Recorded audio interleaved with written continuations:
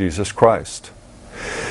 Now, some viewers will object at this point, and no doubt to the analysis that takes place throughout this video, by citing the one passage of Scripture that everyone seems to know: judge not, that ye be not judged. And some religious knuckleheads decided that they were the ones to pass judgment, even though in a very good book it says, do not pass judgment lest ye be judged.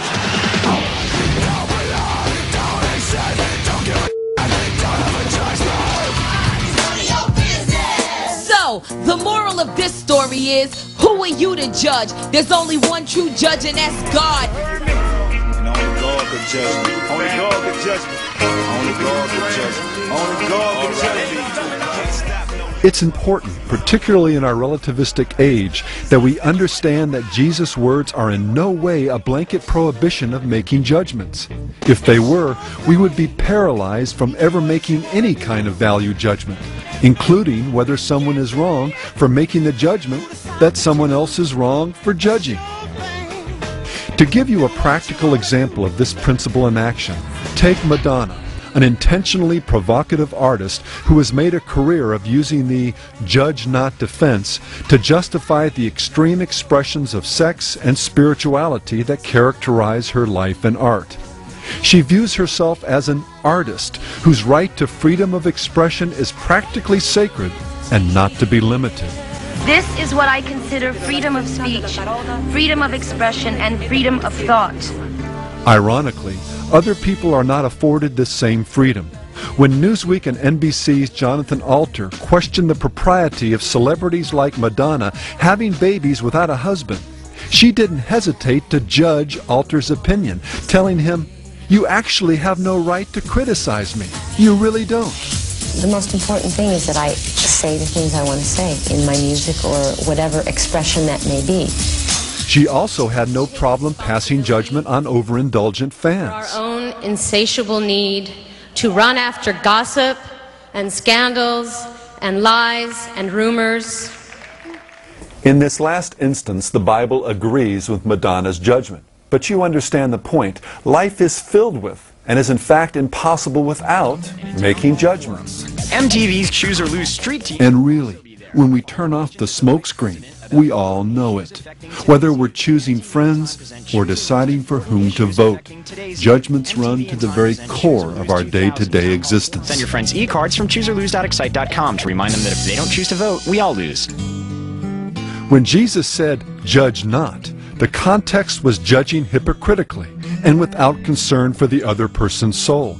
Outside this sinful context, judging is not only right, it's commanded. Do not judge according to appearance, Jesus said, but judge with righteous judgment. And it's here where we come to the next big issue we need to lock in on.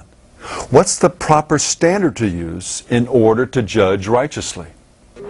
Is MTV right when it says that being butch and gay is good, but intolerance is bad? Is Moby judging righteously when he states that animals have the same rights as humans? How about Rage Against the Machine's condemnation of capitalism?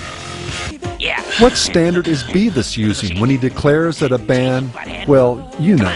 This sucks! Change it! This sucks! Is Frank Zappa making a right judgment when he said that the best way to raise a happy, mentally healthy child is to keep him or her as far away from a church as you can? How about Bjork's conviction that you should do whatever you want, even if it's morally incorrect? A statement, by the way, which requires making a judgment between what's moral and what's not. And what of our earlier caller's assessment of my intelligence and character? Just like you stupid mother... By what standard was he judging me? Well, in the words of Jesus, if we're to judge properly, we're not only to avoid hypocrisy and hatred, we're also not to judge according to appearances. We're not to rely, in other words, on our own senses, our own self-determined or even culturally determined opinions as to what's right and wrong. To use other language found in the Bible, we're not to lean to our own understanding, but instead, in all our ways, acknowledge God. Or, as Jesus put it, we're to judge, as we've seen, with righteous judgment. And how do we judge righteously? How do we ultimately discern what's right and wrong?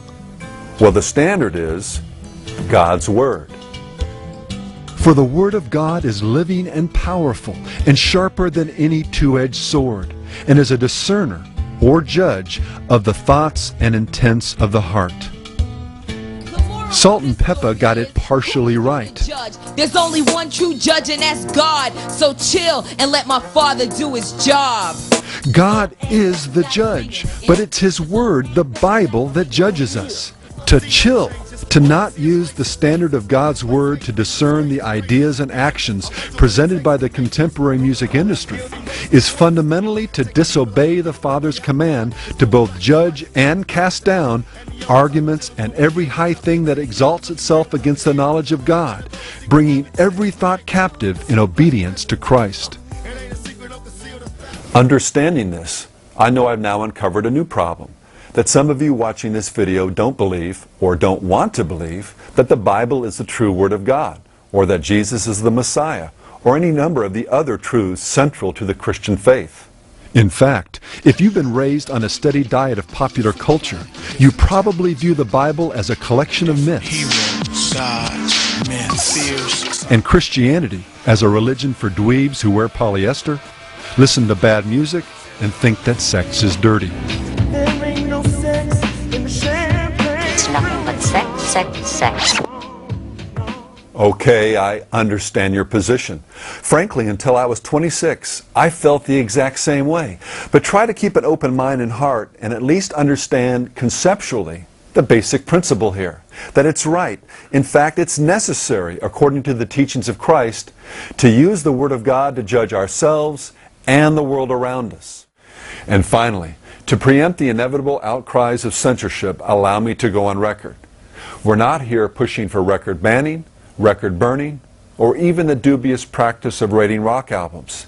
We're not even trying to control what people listen to. This is not an anti-rock music video. What we're after is something much, much deeper. Our goal here is to help you understand the big picture, to peel back the veneer of pop culture and grasp the worldviews, the underlying ideas and presuppositions that pulse beneath the surface. There's more here than meets the eye and ear, as Courtney Love of Hull acknowledged quite openly. I feel like I have a duty, she said. I, as an architect, have a need to impose my worldview on the culture. Well, I'm not interested in imposing anything. But if you want to learn something about these worldviews, if you want to understand the blueprints being used by the architects of the contemporary music industry, and how that blueprint compares to the one being used to build the kingdom of God, well, stay tuned. That's what this video is all about. And one last thing before we get started. The production of this series spanned the first 3 years of the new millennium. In the 10 years since the first Hell's Bells video, artists and styles have come and gone. No doubt that trend will continue. And yet, the more things change, the more they stay the same. Arthur Brown evolves into Alice Cooper, who morphs into Rob Zombie, who, if the trend continues, will yield some new shock rocker in the not-too-distant future.